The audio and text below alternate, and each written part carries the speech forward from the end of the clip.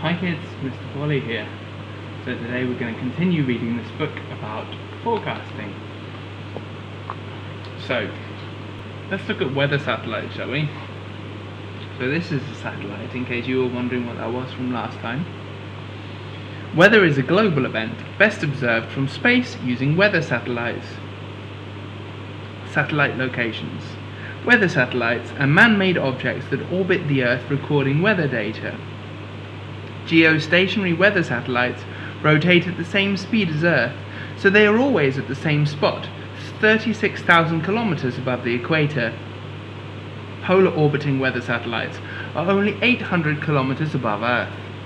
They circle Earth every 100 minutes, passing over the North and South poles in slightly different locations as Earth rotates.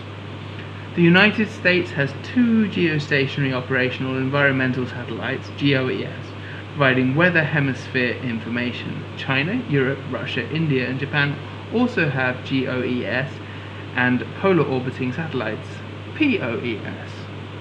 Oh, I see, so they have satellites in different places around the Earth so that they can find different pieces of information about the weather, how they work.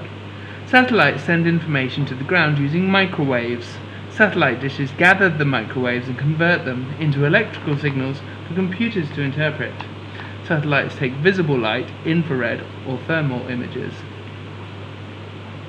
Visible light images only available in daytime show cloud patterns, storms and pollution. Infrared and thermal images, available both day and night, allow scientists to calculate surface temperatures, cloud heights and surface ocean movement. Seen by the world. Satellite images are available to everyone through the World Meteorological Organization, WMO, global observing system. This operation between countries allows for more accurate global weather forecasting. Apart from its 11 satellites, GOS also has 11,000 surface stations and radars, 900 radio sondes, which are the weather balloons if you remember. A bit hard to see, isn't it? There we are. 3,000 aircraft, 900 buoys, and they're things that float in the ocean, and 7,000 ships which provide thousands of weather readings each year. Satellites are able to detect ozone levels and other gases. They also detect the amount of water vapor in the atmosphere. Did you know, using infrared images allow meteorologists, so that's someone who studies the weather if you remember, to track weather throughout the night. The black and white images can be colorized for easier identification. So look, here's a bunch of different things that people use to gather information about the weather. So let's zoom in on that. I don't know why there was a sound effect. So look, we've got polar orbiting satellites. So these are satellites that stay above the Arctic and Antarctic. And I guess they send information to these various things here. So to aircraft, ocean data buoy, weather ships, and also satellite ground stations. Okay. So I can see why this information would be useful for those things, right?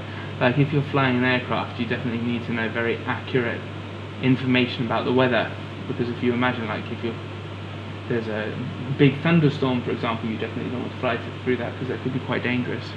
And of course the satellite ground station, which would pick up the information from the satellite, would relay it back to the aircraft as well to make sure that they know.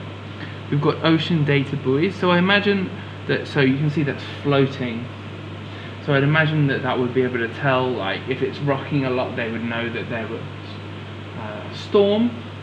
I assume it would be able to take the air pressure, which would tell them about the wind, take the temperature, the amount of water in the air, so the humidity.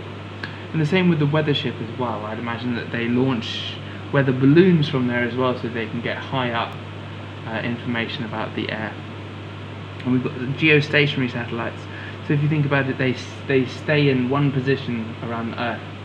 So they'll give you, say there's one flying above, I don't know, Nepal, then it would always give us information about that area, because it would be watching that one particular area of the world all the time. So we've got a weather radar, and we've got these automatic stations, and this is the NMHS, the National Meteorological and Hydrological Service, which I assume is in the USA. upper air stations and surface stations.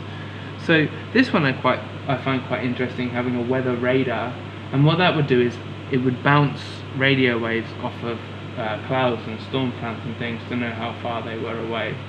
But I imagine there's a whole bunch of different functions that these things all have. So wow, it's actually quite an interconnected system, isn't it? Very, very complicated. So actually, I think that's probably enough for today's video as well. So I don't want to give you too much information, because otherwise I think you'll get overwhelmed. So yeah, I find that quite interesting, and I always think it's interesting to think about these different systems that we have around the world that influence our daily lives that we never get to see. Like, I'm sure when you turn on the news or the weather at home, you don't think about all of the different satellites, weather stations, balloons, etc. that go into making sure that that's accurate.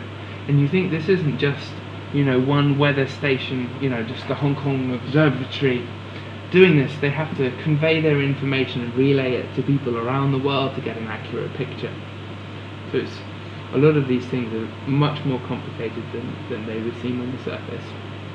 Well, I hope you find that interesting as well, and I'll see you guys soon. Bye bye.